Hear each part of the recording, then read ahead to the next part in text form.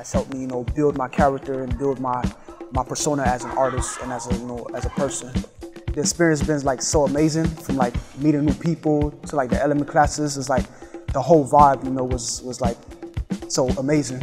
I've become more aware of my abilities.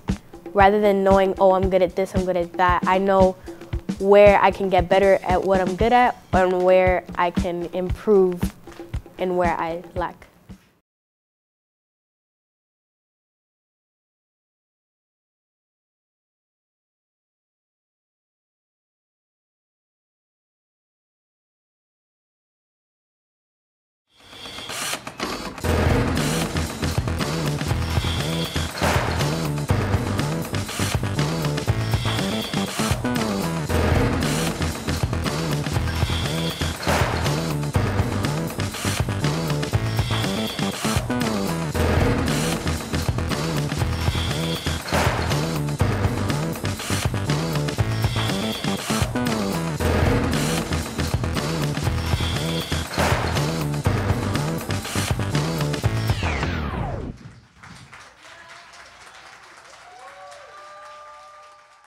I was getting into a lot of fights, that really caused me, and then my grades were also falling, so I couldn't play football anymore.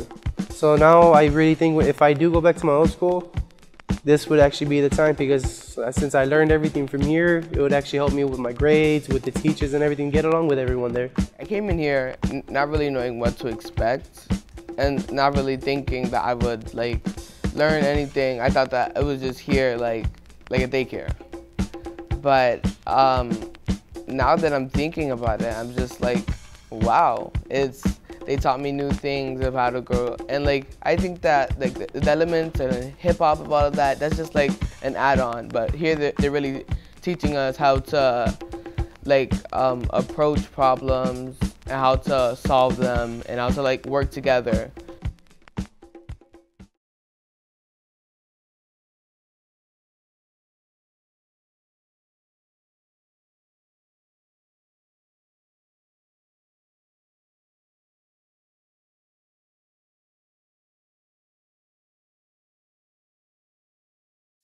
Me parents sold everything. Car, house, man, even the blasted tamarind tree. To come to America to get good doctors. Go back where I came from. Where am I supposed to go back to? I'm from the Bahamas. Just like my great-great-granddad, Edward Stirrup. You know Stirrup, right?